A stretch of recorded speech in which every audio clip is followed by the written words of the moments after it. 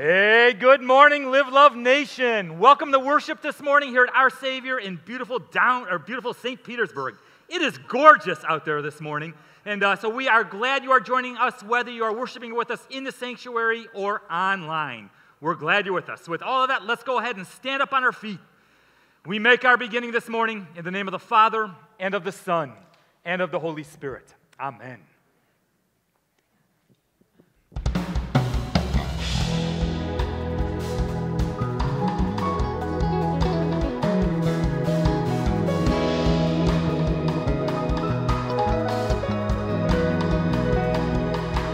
What does it mean to be saved? Is it more than just a prayer to pray? More than just a way to heaven? What does it mean to be His? To be formed in His likeness? Know that we have a purpose. To be salt and light in the world, to be salt and light in the world. Let the redeemed of the Lord say so. Let the redeemed of the Lord say so. Let the redeemed of the Lord say so. Say so, say so. Let the redeemed of the Lord say so. Let the redeemed of the Lord say so. Let the redeemed of the Lord say so. Say so, say so.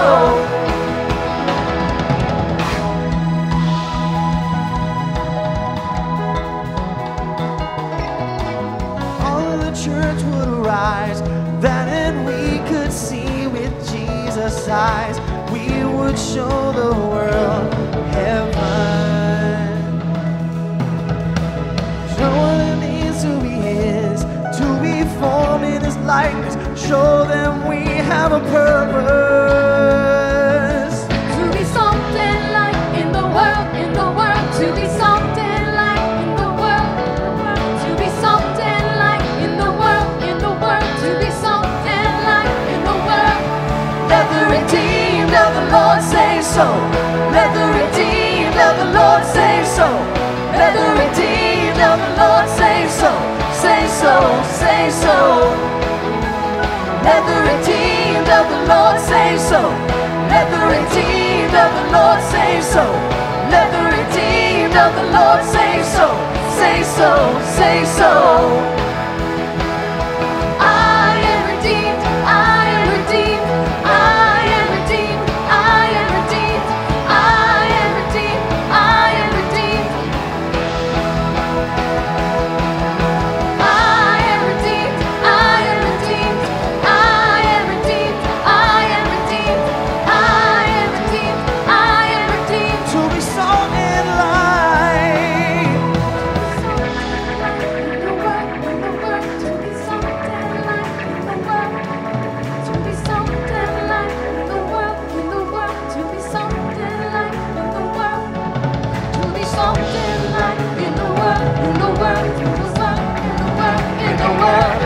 Let the redeemed of the Lord rise up.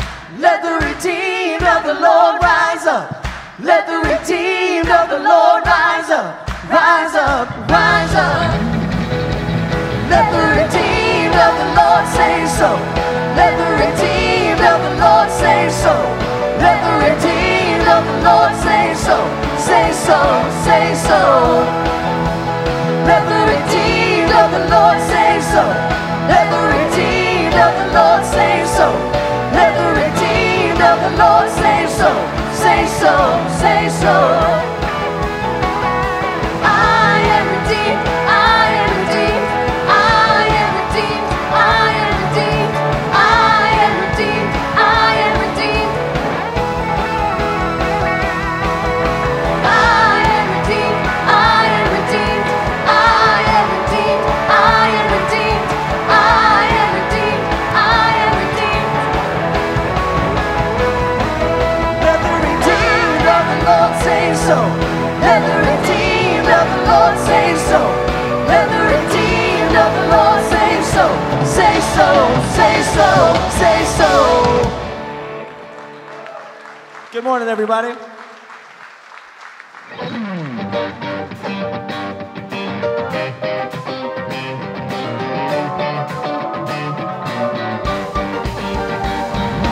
shackles off my feet so I can dance.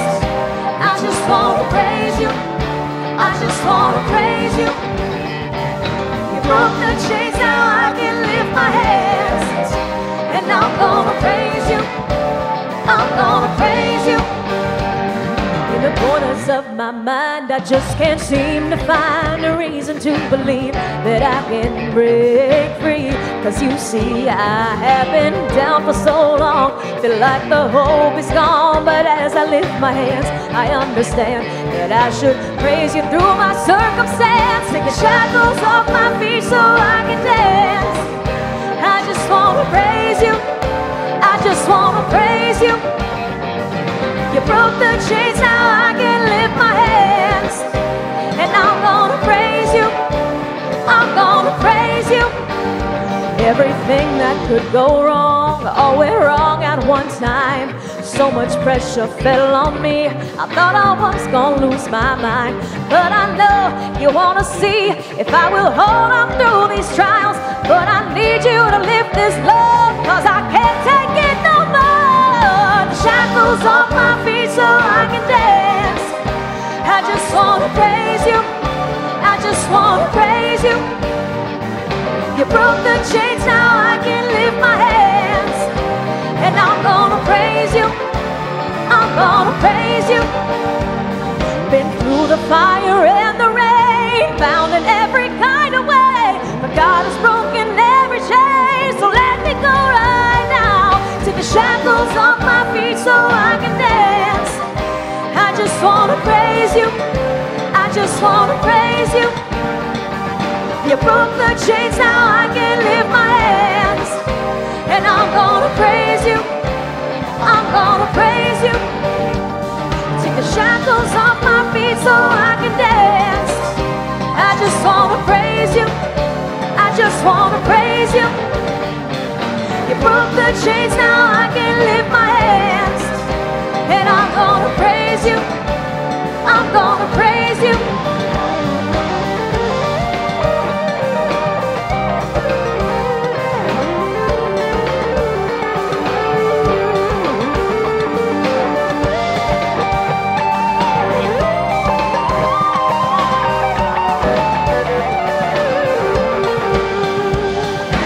Shackles off my feet so I can dance.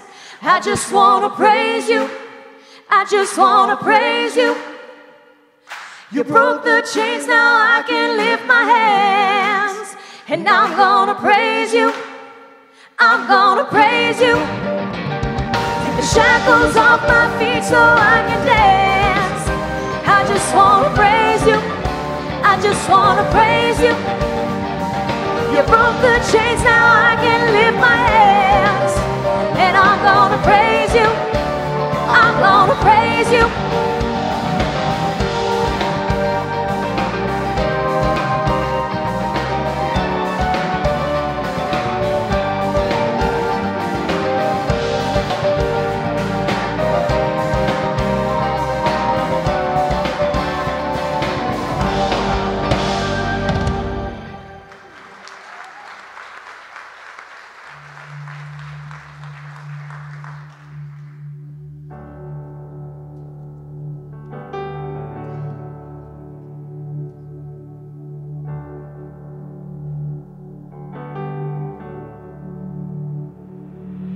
When the best of me is barely breathing, when I'm not somebody I believe in, hold on to me. When I miss the light, the night is stolen, when I'm slamming all the doors you've opened, hold on to me.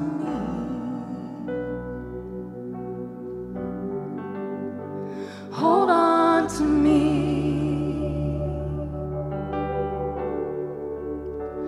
Hold on to me when it's too dark to see you, when I am sure I have reached the end.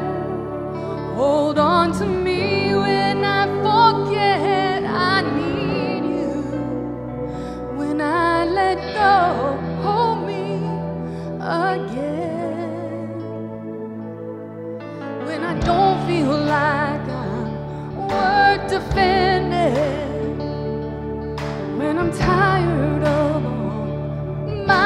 pretending. Hold on to me. When I start to break in desperation, underneath the weight of expectation, hold on to me.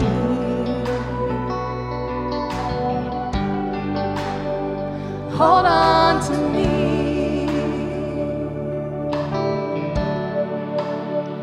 Hold on to me when it's too dark to see you.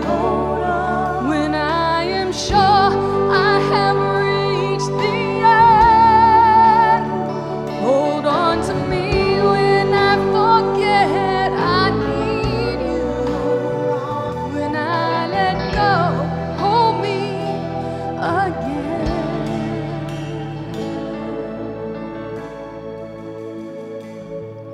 I could rest here in your arms forever, 'cause I know nobody loves me better. Hold on to me. Hold on to me.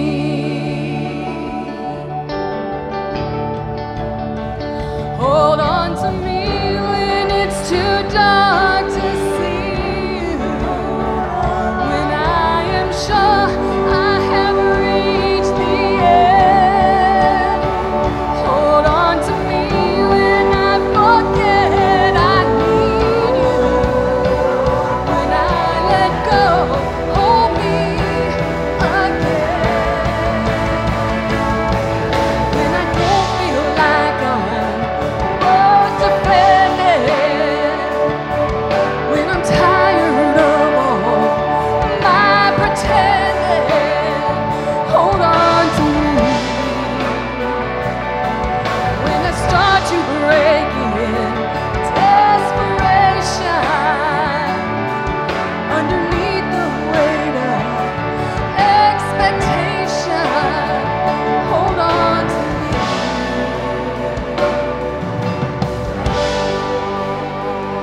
Hold on to me.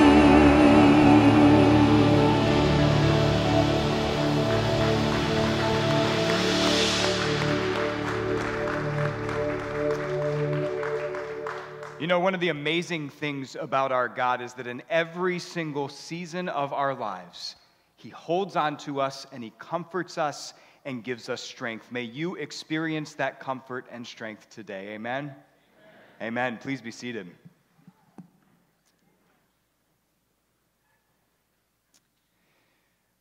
Well, you know, before I became to serve here at Our Savior, I used to work on college campuses, and the last campus that I worked at was the University of Tampa. And one day, about a year ago on a Saturday, Elena and I said, hey, wouldn't it be great to take our two young daughters to see this place that I used to work at? I mean, not only does it have incredible green spaces and beautiful parks, if you've ever been there, you know what I'm talking about, but also it has some incredible buildings. In fact, the main building, Plant Hall, as you see on the screen, that used to be a hotel 100 years ago that people would come to from all around the world. For example, the Queen of England, she stayed there. The Prince of Wales stayed there. Teddy Roosevelt, Winston Churchill, they stayed there. Even Babe Ruth, the most prolific baseball player of all time, he signed his first baseball contract in the dining room of Plant Hall. And so over the years, it's partly become a museum. You may have been to the museum before. It's also become partly classroom space for students at the University of Tampa. And so we said, hey, wouldn't it be cool if our two young daughters, especially Abigail, who was 4 years old at the time, to see this incredible building? And so about a year ago on a Saturday about midday, we drove over to Plant Hall. We parked behind Plant Hall. And as we did, Abigail looked out the window and she said, Mommy, Daddy, where are we? And I said, we're at the University of Tampa. Daddy used to work here. And she looked out the window again. She said, Mommy, Daddy, you didn't tell me that we were going to see a castle. Now, friends, at this point, we had to make a parenting decision, okay? Do we let this go or see where it goes and try and go with it? We decided, let's just see where this goes. We said, okay, a castle? Well, Abigail, do you want to go see the castle? And she said, yes, let's go. I want to see the princess. And Elaine and I looked at each other in the front seat. We're like, oh, the princess. And then we quickly came up with something. We're like, well, sometimes they like to travel on the weekends. Royals are always traveling. So if there is a princess here, it's likely that the princess might not be here. You know what Abigail said? She said, oh no, she's here. I just know it.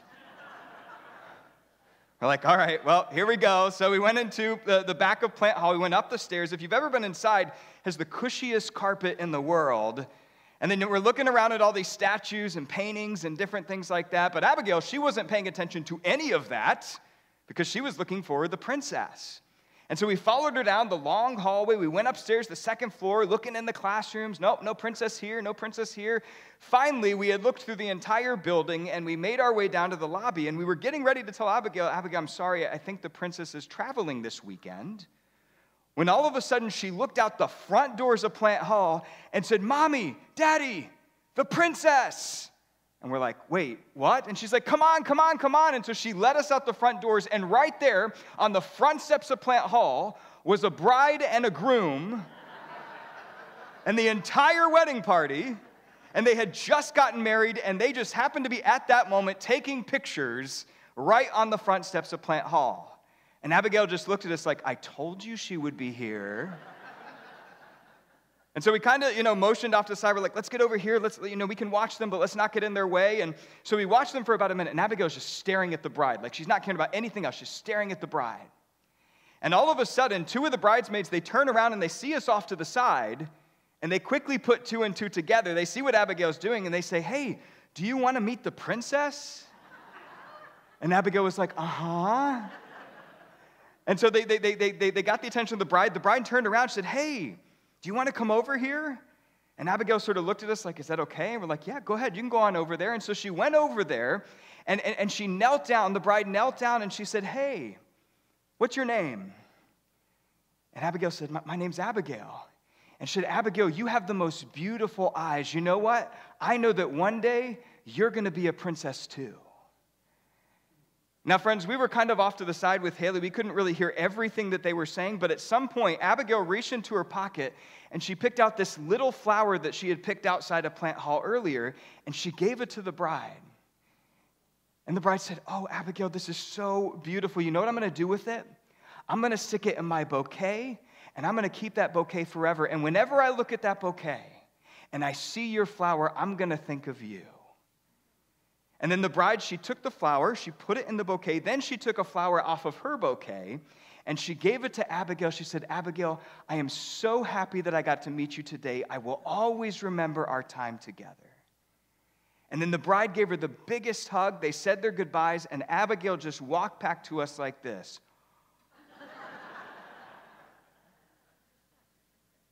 Now, friends, you know what was so amazing about that interaction? Was that the bride, she didn't have to do any of that. I mean, think about it. This was her wedding day.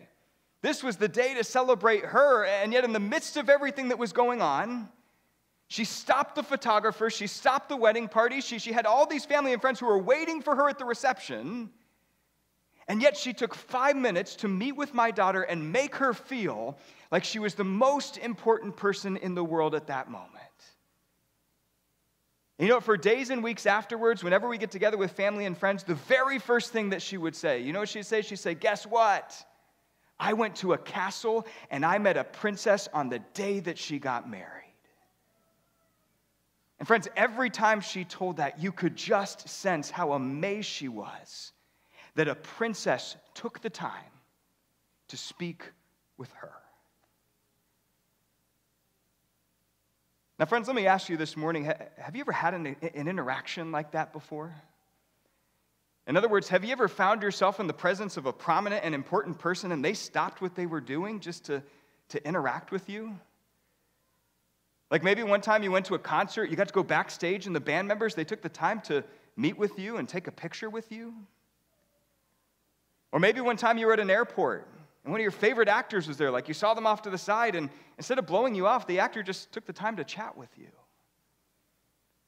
Or maybe one time you were at a baseball game, one of your favorite baseball players looked right at you in the crowd and threw the ball so that you could get it. Or maybe one time you were just grocery shopping. You were going down the aisle, and coming the other way was the mayor of your city. And the mayor just simply greeted you and took the time to ask you about who you are. You know, meeting a singer or an actor, an athlete, a local leader, or even a princess on the steps of Plant Hall, for many of us, those are moments that we never ever really forget. But friends, think about this for a moment. As amazing as it could be and is to meet these people, can you imagine what it was like 2,000 years ago to meet Jesus? I mean, can you imagine what it was like to meet the God who created the heavens and the earth? The God who knit you together in your mother's womb? The God who loves you so much that he gave his life for you? Friends, can you imagine what it would have been like for Jesus to look at you? Or to hug you? Or to shake your hand? Can you imagine what it would have been like for Jesus to ask you your name or say your name out loud? Or to sit with you and eat a meal with you and talk with you? Can you imagine what it would have been like for Jesus to ask you questions about your life? Or to listen to your concerns? Or to teach you something about yourself, something that you didn't even know? You know, we think about the amazing things that Jesus did. We often think about the healings and the miracles and the teachings. But friends, the fact that God himself, the most important and prominent being in the entire universe, time and time again, stopped what he was doing, stopped where he was going, and took the time to interact with ordinary people like you and me. Friends, how amazing is that? You know, one of my favorite songs from Casting Crowns so beautifully captures this idea. Take a look at how the song begins. It says, "Who am I? Who am I that the Lord of all the earth would care to know my name, would care to feel my hurt?" Friends, 2,000 years ago, as people were interacting and meeting Jesus, you can imagine that they were asking some of these very same questions. Who am I? That Jesus, the Messiah, the Savior of the world, would care to know my name, would care to feel my hurt. Who am I? You see, this morning we were beginning a new message series that we're calling Prodigal Grace. And each week during this series, we're going to be taking a look at Jesus' parable that we often call the parable of the prodigal son. Now, let me ask you this. What exactly does prodigal mean? What does prodigal mean? We don't really use that in our culture today. In fact, we only really use it in referencing this specific parable. And so sometimes we assume that the prodigal means the lost son or the younger son, right? But take a look at this. Take a look at what prodigal means. Prodigal means recklessly extravagant or having spent everything. And friends, this makes sense, right? Because the younger brother, remember, he was given the entire inheritance, his portion, and he went out, and what did he do? He was recklessly extravagant, and he ended up spending everything. But see, the reason why we're calling this series Prodigal Grace is because the term prodigal not only refers to the actions of the younger son, but it also refers to the kind of grace that Jesus was about to show to the entire world, not just to the younger brother, but also to the older brother. And friends, this leads us to our question that we're going to look at today, which is this: why did Jesus even tell this parable in the first place? In other words, what were the circumstances that led him to tell this story that you and I know so well today? Now, in Luke chapter 15, Jesus, he tells three different parables back to back to back. He tells the parable of the lost sheep, the parable of the lost coin, and then he tells the parable of the prodigal son. And all of these parables, all three, are essentially making the exact same point, but the parable of the prodigal son goes into much greater detail than the other two. And so what he's trying to do here is that you have three parables, but they're all making the same point. The question that we're going to be looking at is, what prompted Jesus to specifically give three different parables, all addressing the same point? Okay, take a look at our text for today. This is Luke chapter 15, verses 1 through 3. It says, "Now the tax collectors and sinners were all gathering around to hear Jesus, but the Pharisees and the teachers of the law muttered, 'This man welcomes sinners and eats with them.' And then Jesus told them this parable. Now, by the time we get to Luke chapter 15, Jesus had become a very popular person. So popular, in fact, right, that people were coming from all over just to meet him. And at this point, what they were surprised upon meeting him was, unlike the other prominent and important people of his day, Jesus was extremely accessible. For example, when Jesus would come into a town, he wouldn't roll up in a limo right outside the fanciest temple and get his disciples to be his bodyguards and rush him up the stairs as the paparazzi's taking pictures and asking him questions. He wouldn't get up onto the stage in the temple, give a big speech, and then after he was done, Peter and John and the other disciples would whisk him out the back and get him to his limo so that they could get to his bachelor pad in Beverly Hills. Friends, Jesus had become important and prominent, but he didn't do those things. He wasn't selling tickets. He wasn't handing out VIP passes. He wasn't doing any of those things that you would expect. He was extremely accessible to people. And you know what? Not only accessible, but he was also available. Remember earlier I asked you to think back to the people that you've met, the actors, the singers, the athletes, the local leaders. Chances are that you only got a few minutes or even a few seconds to meet with them. For example, Abigail, the princess she met, was very accessible, but because of what was happening that day, she really wasn't all that available. She only had a few minutes that she could spare. You see, throughout Jesus' ministry, it was commonplace for him to spend an entire afternoon or an entire evening sitting around a table with people, strangers, and just eating with them and talking with them. I mean, friends, can you imagine for a moment what it would be like to sit at a table with Jesus? Like, can you imagine sitting outside at O'Matty's with Jesus and a couple of your friends, and you order some appetizers, you get the buffalo shrimp or the chicken tenders, and you sit there for hours and hours looking out at the Gulf, just enjoying time, and Jesus is sharing about his life, and you're sharing about your life, and it's like he has all the time in the world.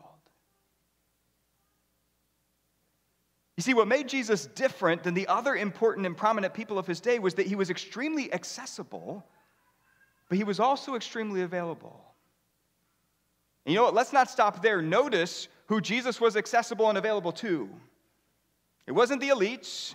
It wasn't the media. It wasn't the bigwigs of his day. Who does Luke say that Jesus was meeting with? Tax collectors and sinners. Now, friends, I don't know about you, but I don't wake up in the morning thinking, hey, you know what? I'd really like to get lunch with the IRS today. But friends, Jesus did that all the time, right? And these tax collectors back then, man, they were way worse than the IRS today, because not only did they collect taxes for Rome, but remember, they would take some extra off the top. They would make you pay more than what you needed so that they could fill their own pockets. I mean, these were dishonest people. Tax collectors were not the kind of people that you wanted to associate yourself with. And so you had these tax collectors, then you had the sinners, right? Now, it's important to note here that Luke himself is not saying that these people are sinners. Rather, he's using the term that the religious leaders used about these people back then. And the reason the religious leaders would call them sinners was because they wanted other people to make sure that they knew that they themselves were not sinners. Hey, I study God's word. I go to the temple. I give to the temple. I worship at the temple. I stand on the street corners and pray. I mean, come on. You want to talk about sinners? That's them. That's not me. They're the sinners. But friends, as Luke is writing this, he knows the truth.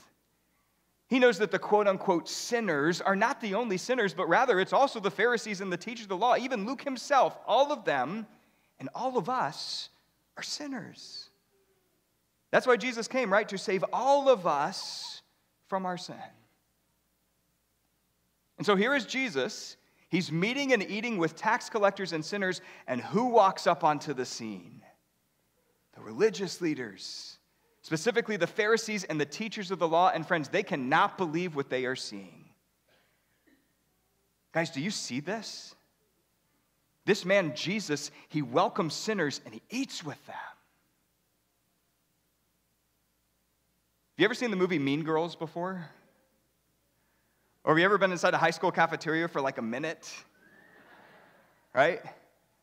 You know that when you just look around, it's like magically everybody has grouped off at specific tables. You got the jocks over here and the cheerleaders over here, the blondes, the brunettes, the goths, the nerds. You got all these different people, and every day, magically, they come and sit at the exact same tables with their exact same group of people. But friends, if you've seen Mean Girls before, if you've seen a TV show or a movie that has this sort of thing, when somebody from the popular table gets up and walks over and sits at the unpopular table, all of a sudden, the cafeteria goes silent. They're in shock. They're in disbelief. And the unpopular kids at the table, they're thinking, wow, this is so cool. I can't believe this person is sitting with us. I mean, how cool is that? And the popular kids, they are saying the exact same thing, but with a very different tone. Wow, I can't believe that person is sitting with them. I mean, how awful is that? You see, friends, that's what's going on here. The tax collectors and the sinners, they're thinking, hey, I can't believe that Jesus is sitting and eating with us. I mean, how cool is that? And the Pharisees and the teachers of the law, they're saying, I can't believe that Jesus is eating with them. How awful is that? And friends, let's take it a step further. Back then, when you would eat with somebody, it wasn't like, hey, is this seat open? Can I just sit here? Back then, if you ate with somebody, you were engaging in a practice called table fellowship. In other words, you were saying, if I'm eating with this person, I am therefore associating with this person. In other words, hey, if I'm going to eat with them, I accept who they are. And so the reason that the Pharisees and the religious leaders, they're bewildered is because not only is Jesus making himself accessible and available to tax collectors and sinners, oh man, but now he's eating with them. And because he's eating with them, he's therefore publicly associating with them. He's saying, hey, I accept who you are. And friends, the Pharisees and the teachers of the law, they cannot believe it. And so what does Jesus do in classic Jesus form? He looks at the tax collectors and the sinners.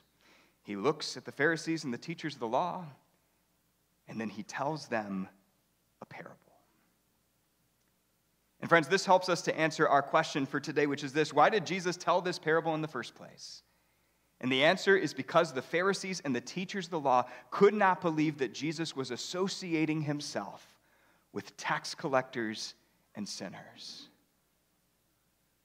But friends, here's the thing, as you and I both know today, that's what Jesus' ministry was all about. In other words, the reason why God himself, the most prominent and important being in the entire universe, came into the world and died for the sins of every single person was because Jesus wanted to associate himself with every single person. In fact, Jesus tells us this himself. Take a look. He says, here I am. I stand at the door and knock. If anyone hears my voice and opens the door, I will come in and what? I will come in and eat with that person, and they with me. You see, just like he did with the tax collectors and the sinners 2,000 years ago, Jesus desires table fellowship with you and I today. He desires that 100%. In other words, regardless of what anybody else says, God wants you to know that he accepts who you are, warts and all. You know the reason why I will always remember this day, the day that Abigail met a princess outside of Plant Hall, is because in my daughter's eyes, an important and prominent person took the time to be accessible and available to her. And friends, you know what, Elaine and I? We want our two young daughters to experience moments like that with Jesus every single day. In other words, we want them to know that the most important and prominent being in the universe is accessible and available to them. That he doesn't just want to meet them. He wants to know them. And he wants to sit with them and eat with them and be with them and walk through the hills and valleys of life with them. And that whenever they make a mistake, or whenever they make a wrong turn, or they go down a wrong path, that our two young daughters can have peace in knowing that Jesus will continue to be with them and that he will continue to show them his prodigal grace time and time again. You see, friends, that's my prayer for you today. I pray that you never forget that the God who created the heavens and the earth, the God who knit you together in your mother's womb, the God who loves you so much that he gave his life for you, I pray that you never forget that he is accessible and available to you.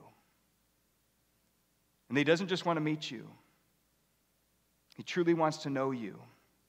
He wants to sit with you and eat with you and be with you and go through the hills and valleys of life with you. And friends, I pray that you always remember that whenever you make a mistake or you go down a wrong path or you make a bad turn, I pray that you always remember that Jesus will continue to be with you and that he will continue to show you his prodigal grace time and time again. Who am I?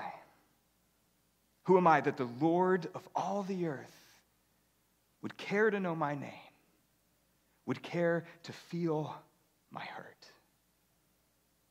Friends, may you find peace and hope and joy in always knowing that Jesus loves you, that Jesus is with you, that Jesus is accessible and available to you, and that nothing that happens in this world is ever going to change that.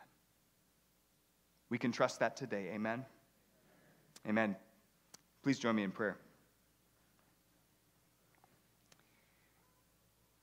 Heavenly Father, part of experiencing life is coming across people who, for their positions or their authority or their influence, we get to meet them sometimes, and it's like, wow, how cool is this? And we appreciate those moments when they take the time to actually be accessible and available to us. And Lord, you remind us today that the very thing that led you to tell the parable of the prodigal son and the parable of the lost coin and the parable of the lost sheep was that you were in a moment where you were being accessible and available to tax collectors and sinners, people that, quite frankly, by the cultured standards, you should never even associate with. And yet, Lord, we know that that's exactly why you came into this world. That's why you died on the cross for all of our sins, because you want to associate yourself with every single person. And so we give thanks today that as we continue to walk through life and we find ourselves in difficult moments or we find ourselves in moments where we're not quite sure what to do, that you are accessible and available to us just like you were to the tax collectors and the sinners back then.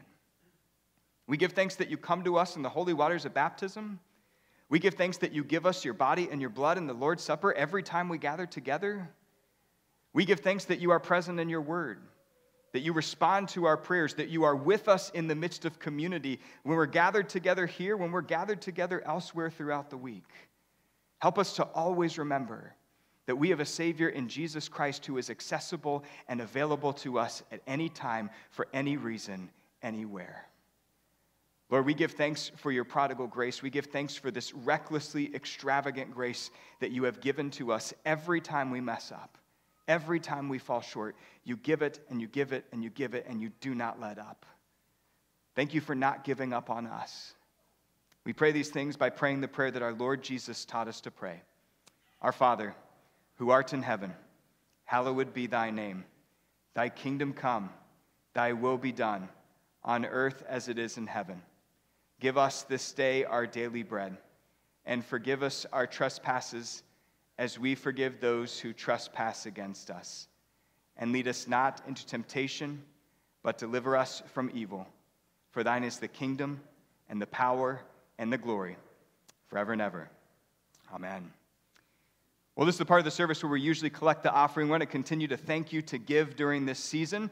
If you're here in the sanctuary today, there is a basket on your way out. If you are joining us online, welcome, welcome. You can always give at oursaviorfl.org. You can also text to give. We are also on Venmo. Let's continue to live out of that prodigal grace that Jesus gives to us, knowing that he is accessible and available to us at any time. Please rise as we continue our worship together.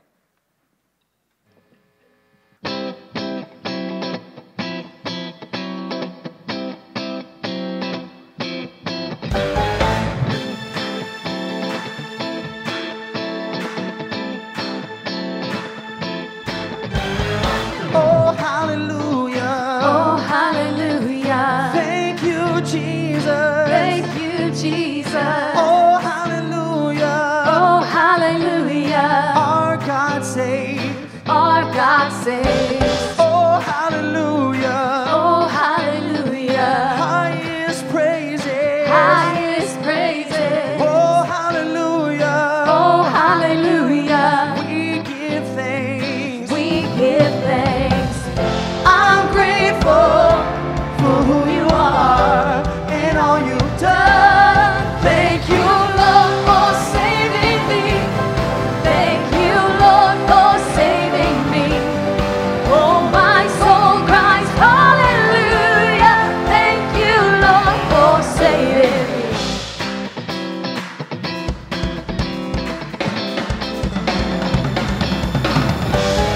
Oh, hallelujah. Oh, hallelujah. Thank you, Jesus. Thank you, Jesus. Oh, hallelujah. Oh, hallelujah. Our God saves. Our God saves. Oh, hallelujah. Oh, hallelujah. Highest praises. Highest praises. Oh, hallelujah. Oh, hallelujah. We give thanks. We give thanks. I'm I'm grateful grateful for who you are and all you've done.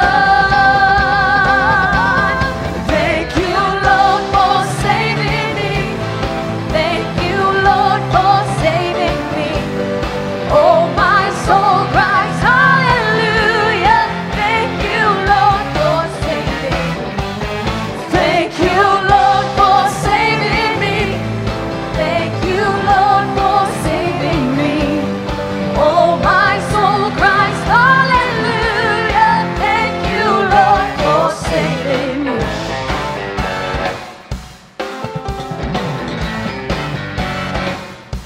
Break it down, fellas.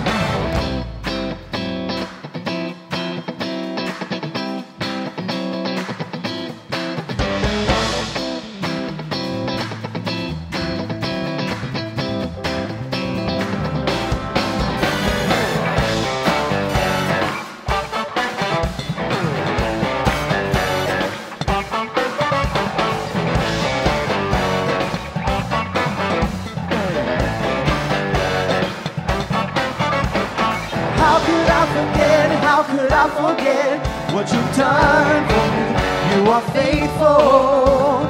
Never failed me yet, never failed me yet. You are good to me, and I'm grateful, grateful. How could I forget? How could I forget what you've done for me? You are faithful. Never failed me yet. Never fail me yet, never fail me yet. You are good to me, and I'm grateful, grateful. Jesus, I'll never forget How could I forget what you've done for me. You are faithful. Never fail me yet, never fail me yet. You are good to me, and I'm Grateful, grateful.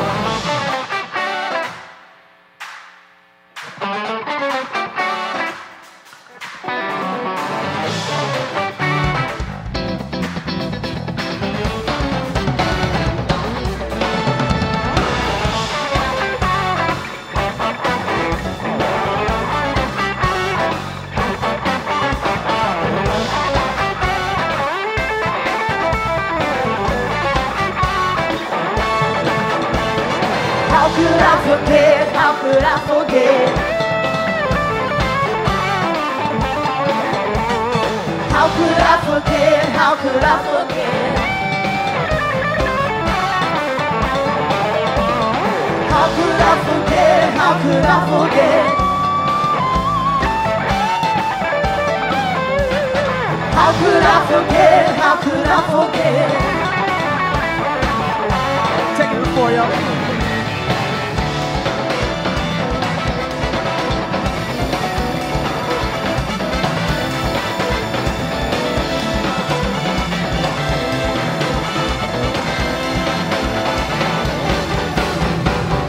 How could I forget? How could I forget what you've done for me?